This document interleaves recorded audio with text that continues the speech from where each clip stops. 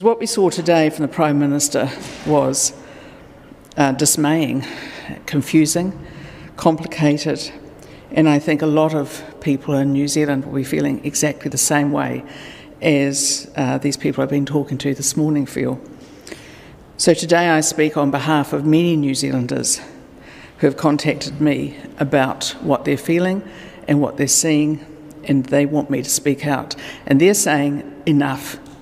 Enough of this confusion, enough of playing mind games with people, enough of the government not delivering on their promises, and enough of expecting other New Zealanders to have to carry that can for them. Aucklanders in particular are living in very severe restrictions, and they have now been for 10 weeks. There is no hope for them out of this announcement. They're being held in this prison until every district health board in Auckland gets their numbers of vaccinations up to 90%. And Auckland represents around 40% of the population. So you're talking a large number of people. And even then, the traffic light system, which is extraordinarily confusing, doesn't weigh in until there's a vaccination certificate from the government. Now, I asked Jacinda Ardern about the vaccination certification that would be available, and I asked about that in February this year. And she said then that they were working on proof of vaccination, a certificate that could be used.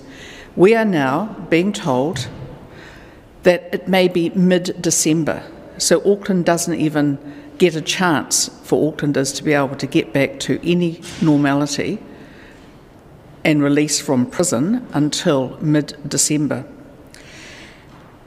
As to the promises that have been made, they've changed. At one stage we were told it would be in October we'd get a vaccine certificate, then we're told November, now the end of November, and now December. It just keeps getting worse. Other countries have been able to do this since the UK in May, the EU in June. There is no reason at all that New Zealand should be last in the queue again. We were told by the Prime Minister in April that we were taking our rightful place in the queue for vaccines. And she laughed on Q&A when she was with Jack Tame about how we were taking our place, the rightful place.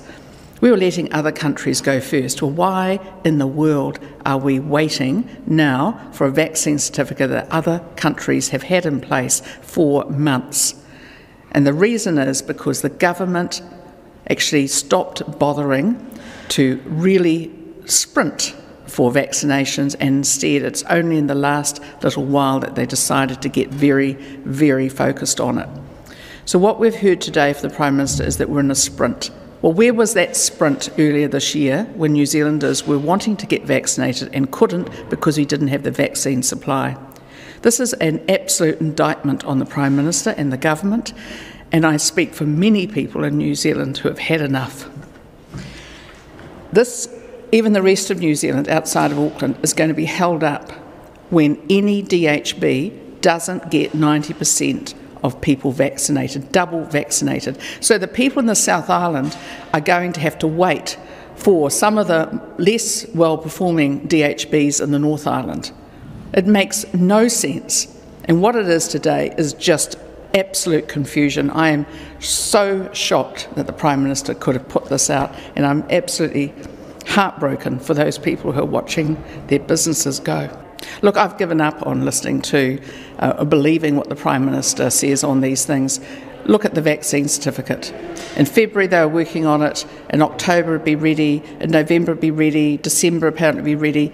This means that there's no opportunity now for Aucklanders, for instance, to have any certainty that they can go and visit their families in Christchurch for Christmas. They have no certainty. It's not just travel, is it? It's people's livelihoods. It's people's jobs.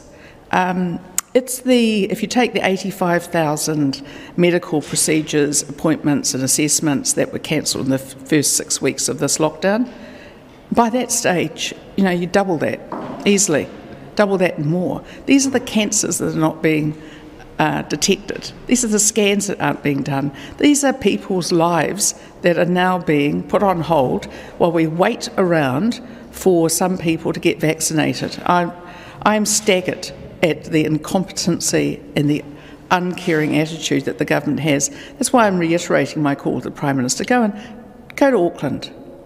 Go and listen to people. Listen to the heartbreak.